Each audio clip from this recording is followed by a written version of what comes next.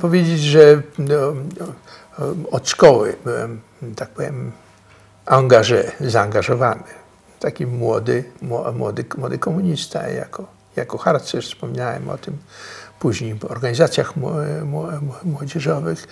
To nie znaczy, że miałem stosunki dobre, to nie znaczy, że byłem w jakimkolwiek sensie uprzejmowany. Byłem dość charakterologicznie też byłem dość trudnym dzieckiem i nazywano mnie, to zresztą w szkole spopularyzował nauczyciel rosyjskiego nazwanie mnie buntowszczyk, czyli buntownik, to znaczy, że taki powiedzmy, i to nie było wyrazem moich ideologicznych przekonań, tylko raczej mojej takiej postawy życiowej i stosunku z nauczycielami, że nie byłem łatwym uczniem.